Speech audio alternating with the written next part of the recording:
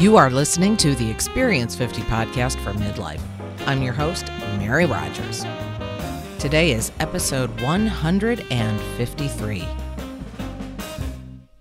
Today's episode of the Experience 50 podcast is supported by my affiliate partner, CreativeLive, an online learning hub offering classes delivered by over 700 master instructors. Master your craft, your passion, or something new. With creative classes taught by the world's best teachers, including Mel Robbins and Tim Ferriss. Topics cover photography, building self-confidence, blogging, online businesses, financial planning, Adobe Creative Suite, and more. Here's one thing I love about being on CreativeLive's mailing list: the free classes. These are not teasers, but full courses. I encourage you to sign up for their super newsletter, and you will get a list of free courses that you can take to master something new or improve your current skills. I take at least a couple of classes each month, and from time to time, I take advantage of their special deal with a one price for a full month pass. Currently, there is such a deal for $29. Best of all, CreativeLive will add to my tip jar each time one of you signs up for their mailing list or takes a class. Thanks to CreativeLive, not just for supporting this podcast, but for changing people's lives one class at a time. Use this link, experience50.com/creative. Again, that is experience50.com/creative, and sign up for a class or their newsletter. One of my favorite teachers there is Mel Robbins. Thank you so much, CreativeLive. So today I'm looking in our mailbag, and I got it. This is great. I'm going to share it with you. I got an email saying, "Mary, love your podcast. And after telling some friends about it, we now all listen and then get together once a month to talk about this midlife stuff. It's such a relief to know we are not alone. We all agree that we wish we could come to Traverse City and hang with you, which sounds like an amazing place. We looked it up online and we can understand why you live there. But girl, you need to go somewhere else in the winter. We all live in the LA area, so please come here next winter. We'll put you up." That's awesome. Here's our question. All 5 of us have the same weird problem. We get funky. That is what we call it. We just have a day every so often when we think we suck and we will die alone and poor. It's ridiculous because we're really very successful women, but it still happens and it just drains our souls. What to do? Well, darn good question, and you came to the right place, let me tell you, because I have those days. I've always had those days, and I refer to them as a dark day. So the people in my life know if I say to my husband or my daughter or my best friend, ooh, had a dark day. They know exactly what that means. And I think everybody has those days. It is just part of being a human being on this earth. And I thought about this question a lot. And it took me back to I'll explain this. So when I was, early in my married life, I would say to people, wouldn't it just be so much easier if everyone just had an owner's manual? Like, this is how I function. And when you start dating or you get married, you could just exchange owner's manuals. And it would just cut to the chase. It would save so much time, so much heartbreak, that you could say, if I do this, here's how you need to respond. Or if this is happening to me, if I'm in this kind of a mood, if you want to help make it end as soon as possible, these are the things I need you to do.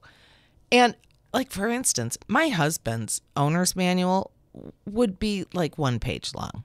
So simple. And I think it's true with most men. It's feed me, have sex with me, tell me you're proud of me. And that's kind of it. I think that's just about all you need to do. Women, Oh my gosh, we are so much more complex. And it's not easy being us. And I just think because we have these spaghetti brains, men are, all their thoughts and actions fall into little boxes in their brains. And it's really easy. They focus on one thing at a time, whereas we have spaghetti brains. And sometimes I just think we short wire or something, or we get a knot in the pasta in our head. So over time, because this is something I struggle with, it's not like a long-term depression. I'm not a depressed person. And most of the women I talk to, just like Jackie, who wrote me here, they're not clinical depressed long-term problem people. This is like a one-day thing. And I know I have even described it as I just feel toxic. I feel like I have some toxic substance running through my veins. And unfortunately, it does seem to border on a little self-hatred. Now, I can laugh because I know that it's just a day. It's going to pass. And I've learned over time how to look this up in my owner's manual. So when you look at an owner's manual, usually the first section is like safeguards, caution, do not do this, do not throw this toaster in the bathtub, those kinds of things. Keep yourself safe.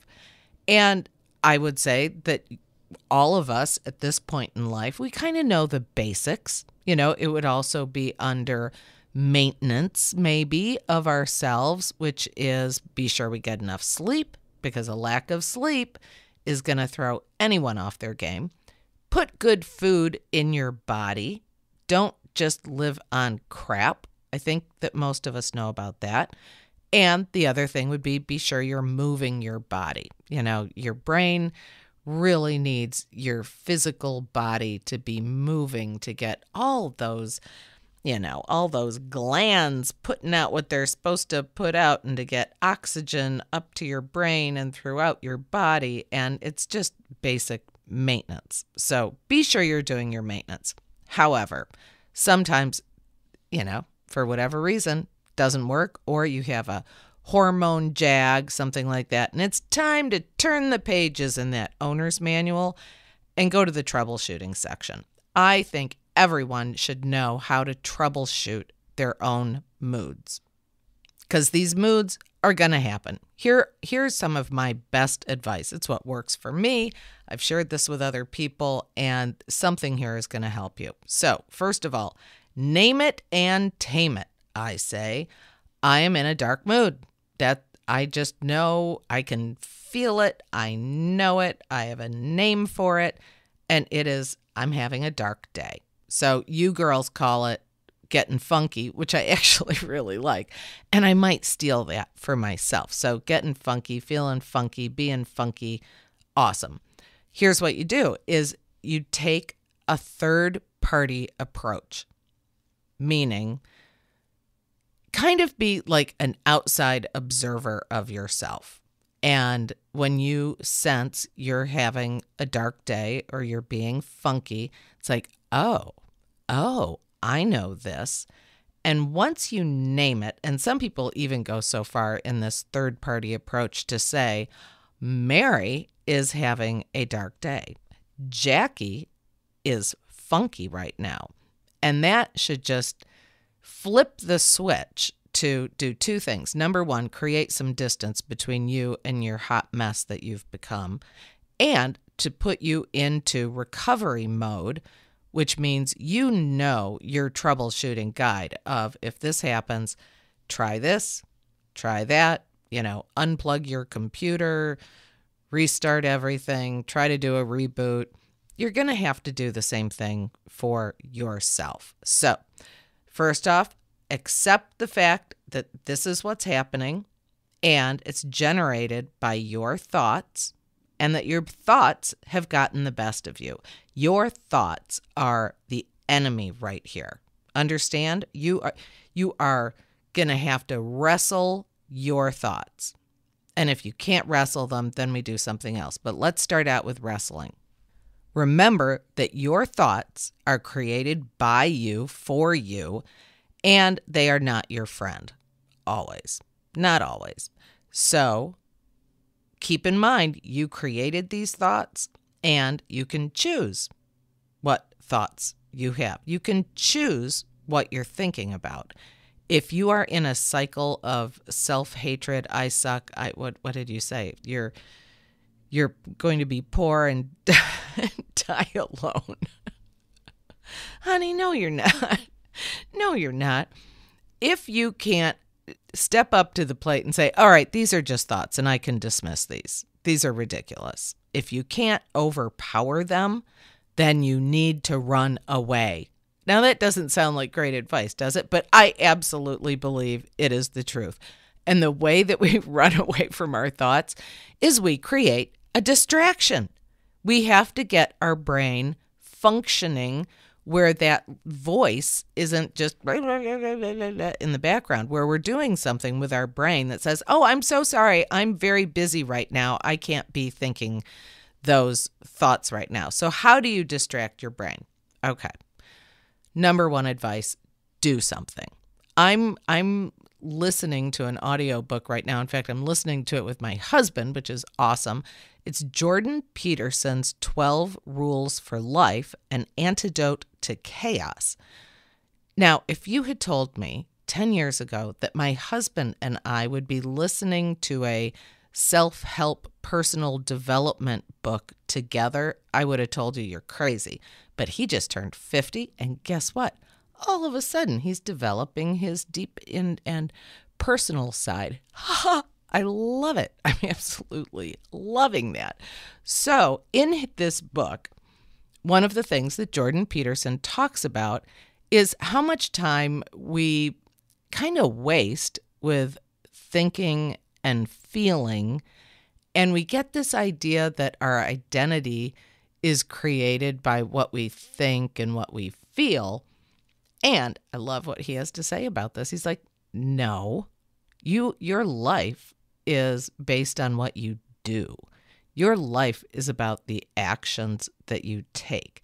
What you think and what you feel has zero impact on your life experience. Your life experience is actually a collection of actions of what you do. Well, hot damn. I say this to you guys all the time, that you can get the same piece of information from 14 different people. It means nothing. And then that 15th person says it to you in just the right way and just the right tone with the right story behind it, whatever it is. And it resonates. Well, that resonates with me a lot. It's all about taking action. This is also a terrific way to tell your thoughts to shut up, that you're not doing that right now. I'm in action mode. I'm not in think about it mode. So do something. What kind of things could you do? Okay. You need to have your own list of things that you do that will distract your brain. One of my favorites is music. And I really fell into this kind of by accident, that I was having sort of a dark day, and I went to my iTunes playlist and started listening to, and it's different for everyone. There's no reason for me to think that you're going to like my list. But for me, it's like listening to the Commodores and the Spinners and Aretha Franklin and some Annie Lennox or Shaka Khan, these like really, heavy beat, almost disco R&B kind of tunes. Oh, Cher is another one. There's a whole Cher, I Believe album that has always been my go-to to lift my mood. And so have music that gets you moving, not that you're putting on some big stage act, but that actually gets you tapping your foot, or it just brings back memories, makes you happy, gets you grooving. This is the kind of music that your brain will just become absorbed in. Or one of my friends, it's headbanger music, like old rock stuff that, I would never go there when I'm in a dark mood. For her, that is just what sweeps her up. And she doesn't think about anything else. She's just totally absorbed in the music. So turn on some great music. This might be hard at work, but earbuds. How about that? Okay, other ways to totally distract your brain. For me, it's cleaning. My family is so lucky that I like to clean when I'm pissed off. So I just scrub it out. And of course, the music is playing at the same time. If you don't like cleaning, try doing something with your body. Try being physical. Go out and be walking. Go to a gym. And you're not doing this, to be a good person or anything. You're doing it just to get some positive, yummy chemicals going in your brain and washing out all of those nasty thoughts. So a really intense workout or walking really fast, or if you like to run, that's great too. Okay. Here's one that is surprising. And when I told my husband this, he looked at me like I was crazy. But I've learned what I need when I go dark. And I told my husband, if you come home and I am clearly not myself, and I might be a little bitchy, I might be a little pissy, but you're, feeling that energy coming off of me that is not full of love. It might even be kind of nasty. What I really need you to do, honey, is I need you to just walk over to me and fold me into your arms and hug me and say, sweetie, I love you. I said, that's what I need you to do. And he kind of giggled. He's like, are you insane? That is like the last message that I am receiving from you when you get in one of your moods. I'm like, I know, but it's what will calm me down is just someone saying, sweetie, it's okay. I love you. That's what I need. And ever since I told him that, if it comes up that I'm in one of these prickly states, and I can see the gears going in his mind. He's like, I know what she told me she needs, but boy, this just seems like 100% bad idea. And it's like we make eye contact, and he'll start slowly approaching me because he's so afraid that I'm going to go complete 180 on him and be like, what the hell are you doing touching me? But it never happens. I have learned, and he has learned. It just, there's something about physical contact with another human being and just holding it there for a while that calms everything down.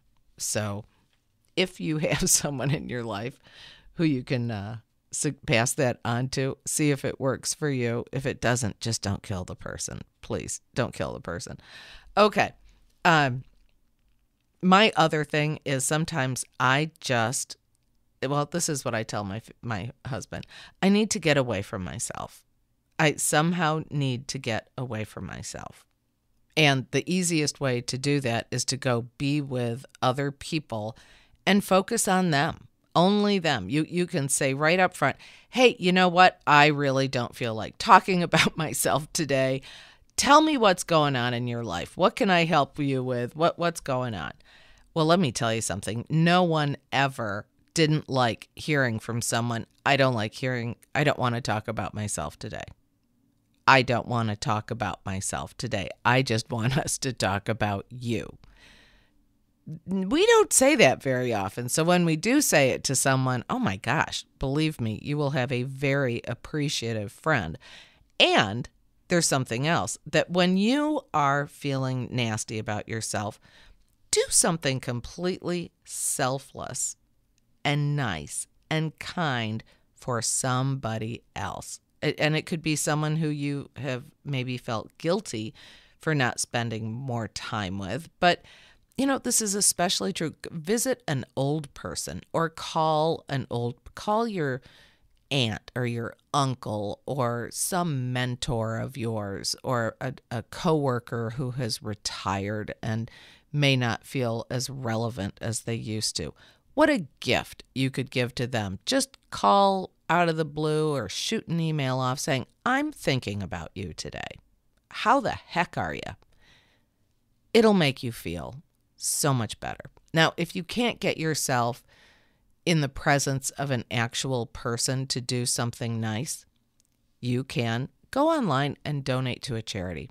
Think of a charity that you really like and that you've always meant to donate to, and just go on and, $10, $20, $200, whatever it is, whatever's comfy, and probably the higher the donation, the better it'll feel, I'm going to guess. Make an online donation. You can also do the random act of kindness. One of my favorites is you go through a drive-through fast food place and you pay for the people behind you. It might be $15. It is so fun. It is so fun. I probably do that, 2-3 times a year.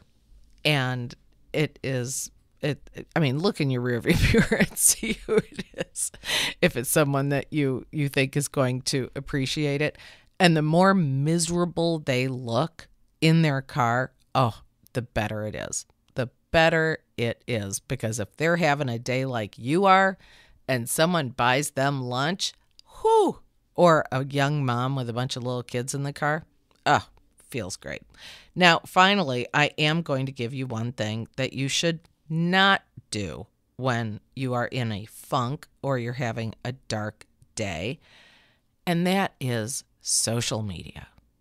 Don't do it. Don't go there. Oh my God, it's like poison. The last thing you want to do is see all of the, even if they're not happy people, they're being fake happy people by posting, photos and little stories that make them look awesome. It's just what everybody does. We can't help ourselves. People just want to put out a portrayal of ourselves that we are fabulous. The last thing you want to do when you're in a bad mood is look at people who are fabulous or more fabulous than you are. Don't go on social media. Absolutely not. The only thing I will do with my phone if I'm in a dark mood is I might go for the distraction of playing a game. Something like Bejeweled, which is my favorite, or Candy Crush or whatever, because you really can distract your brain beautifully, just beautifully. Or, hey, this is a great way to wrap up. Or you could take a class online with CreativeLive. How do you like the way I segue right there into that sponsor mention? Yep, CreativeLive is sponsoring today's podcast episode. And you can show some love to CreativeLive, to yourself, and to Mary Rogers and the Experience 50 podcast by going and joining their newsletter list. Go to experience50.com/creative and take a class. Do something to improve yourself, maybe even on a topic that you didn't think was interesting. They have a ton of photography classes and also video classes, meaning how to, they have one right now on how to create family videos. Ooh, how fun would that be? So go to experience50.com/creative for that. And I should also throw out, if you are interested in doing mentoring with me, which I am just loving more than anything in the world, it's been so incredible. And the feedback has been amazing. And I'll just tell you right now, something that has been really helpful is that For so many people, when they're making decisions about what to do in midlife, either for a big transition or a little pivot here or a tweak there, and they're trying to make a decision, these are the people who seem to really kind of get the most from the sessions with me. Is some of us are internal processors of information when we make decisions. Some of us are external decision makers, external processors of information, meaning that we need to talk things through. And sometimes you just need that other person to ask a few questions to bring clarity to exactly what is the question, to what is the decision, and then it all just talks out. It just talks out. And I have found the same thing is true for me. I am an external processor. I don't do very well when I sit with information and a decision to be made. I do much, much better, big surprise, talking it out with someone else. So if you would like to talk it out with me, that's what I am here for. And you can get information about that. Sign up for my sign up at experience50.com/mentor. And that puts you on a mailing list that I am using to send people information about upcoming courses and workshops and free 7-day challenge. There's a 10-day challenge coming up on different aspects of midlife. But within that email series, you will also see a link to sign up for a session with me. Okay, awesome. You guys are great. I'm loving getting your emails. And, the Facebook group. Need to talk about that. The Experience 50 Midlife Community, which is my Facebook group. It's a closed group. You need to ask to join. You answer 3 questions, which is really just to make sure that you listen to the podcast, because I want that to be a space that is just for people who listen to the podcast and want to discuss either the episodes or bring up a topic.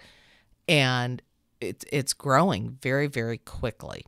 And we have great conversations. We were talking just this week in the group about adult kids who are acting kind of disrespectfully toward their parents, and what that experience is like for us as parents when our young adult kids just become kind of icky, They're just sort of icky and inconsiderate, and the conversation is very interesting. So feel free to ask to join that group. And then once you're in the group, don't just be a lurker. I hope you will engage and lend your voice and share your opinions. And I do a welcome to the group post. Probably, I used to do it like once a month, but now I seem like I'm doing it about once a week. And so new members have a chance to introduce themselves to the group, and we go from there. All right, kids, you have a fabulous week. Lots of cool guests scheduled. I think I have like the next 6 guests already scheduled for the show. And it's going to be great. You go do something great. Enjoy the outside. You got this. Bye.